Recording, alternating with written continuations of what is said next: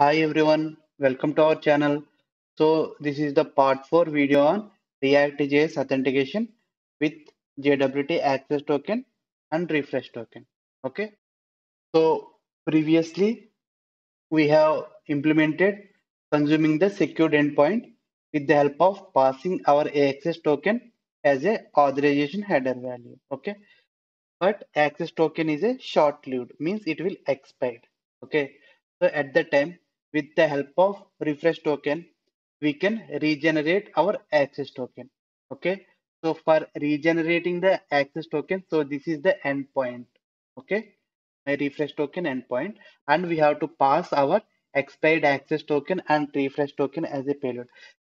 Okay, here I am expecting expired access token also in the payload.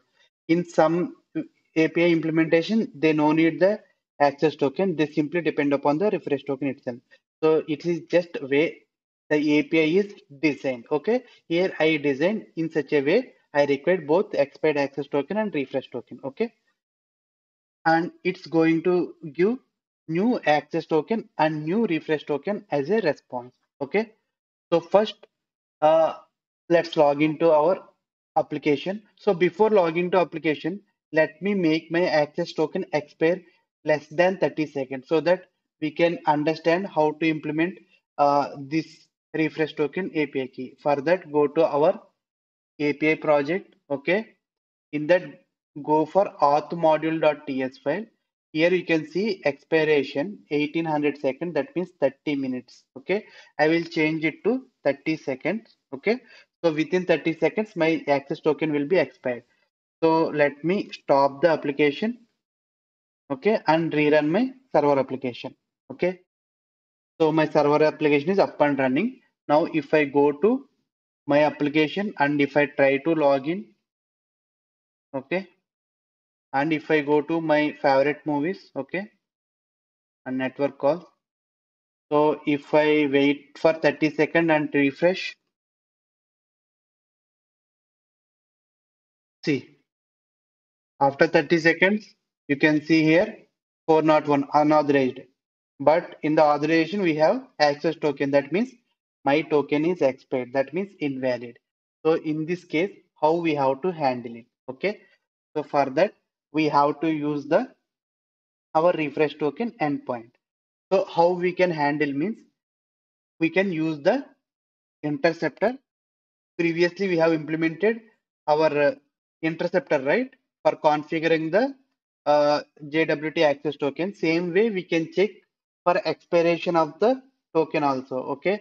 So for that, what I will do, I will extend this interceptor to invoke refresh token API automatically whenever request fail with with an error of 401, that is unauthorized. So here I will extend like JWT interceptor dot interceptors. Previously I intercepted request, right? Now I will intercept the response. Okay. So response dot use. Okay. So in the first method, if the response is normal response, okay, in that case I will simply return that response, means no interruption. Flow will be normal. Okay. Any API call, successful response, then I want to go the flow normally. So I simply return the response. If an error occurs, okay, here I can write like async. If an error occurs, okay, first what I will do, I will check whether the error is happened due to unauthorization or not. For that I can check like error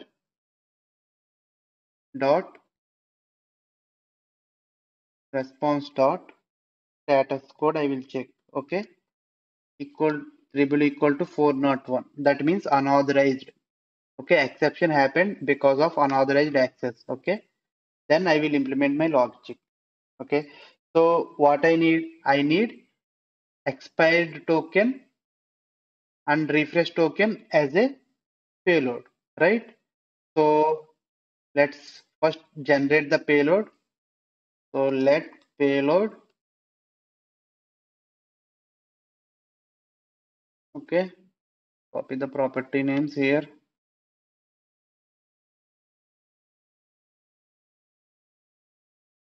access token and the refresh token.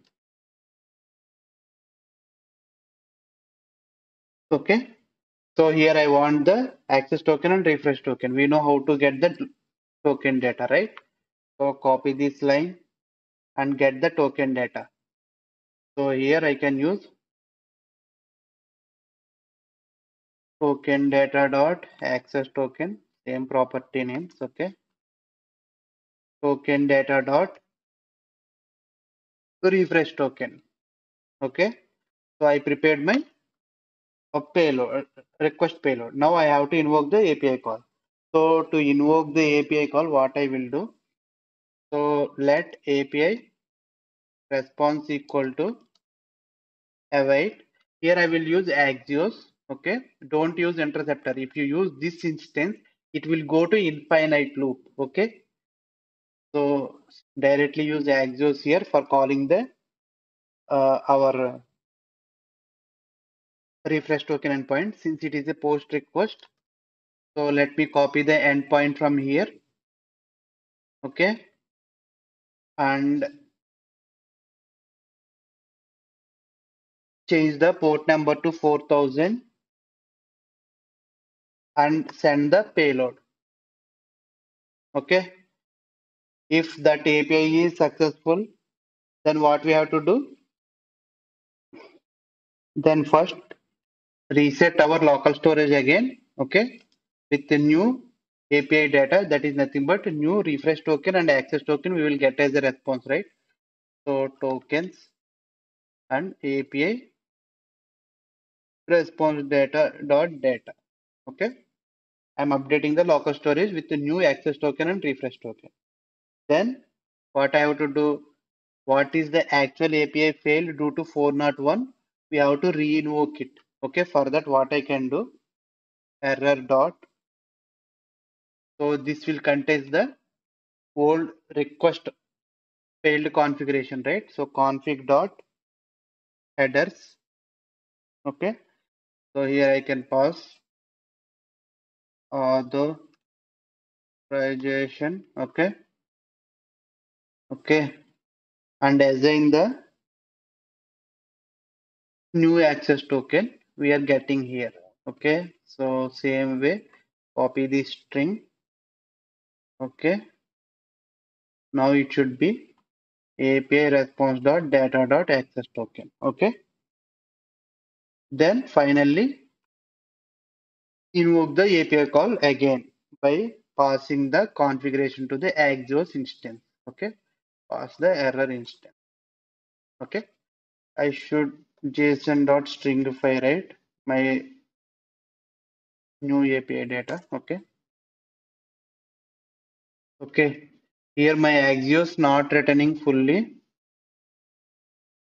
So in the else case, after if here in the else, if any other error occurs, I simply need to return a promise of rejection.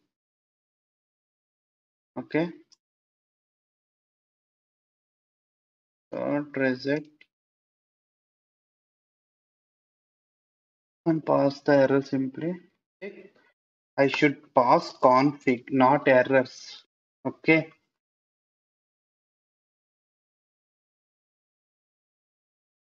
And now see, three API calls are automatically invoked after refreshing the page. See, first favorite movies is invoked. It has authorization header, but it is expired, right? So immediately refresh token is invoked. How it invoked means in the first call request, if we are intercepting the response. See, in the API call request, we are intercepting in the response. Whenever response comes, if it is a normal response, nothing will happen. If error occurs, then it will execute this method. So if it is 401, yes, it is a 401 error. Here you can see unauthorized status code. So here what we are doing, we are immediately invoking the, here we are immediately invoking the refresh token endpoint. So once the response data is coming back, what we are triggering, we are again re-invoking the failed request with a new access token. So this is the request reinitiated automatically. Okay. See, like this. Whenever any API call fails, immediately refresh token gets invoked, and then immediately failed API call gets invoked. Okay, like this interceptor helps us to invoke automatically. Okay, we no need to do nothing.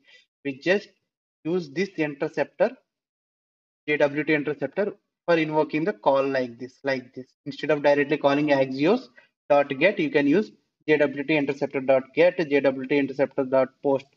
So every secured endpoint can be consumed using this JWT interceptor. Okay. So that's all how we can refresh our JWT access token. Okay. Next, we are going to uh, implement how we can protect the routes. Okay. Thank you so much for watching this video. I hope this video delivered some useful content to you all. If you like the video, please do support me by subscribing to my channel. To support me even more, please do like video and share the video. Soon we are going to meet with new videos. Until then, signing off. Thank you.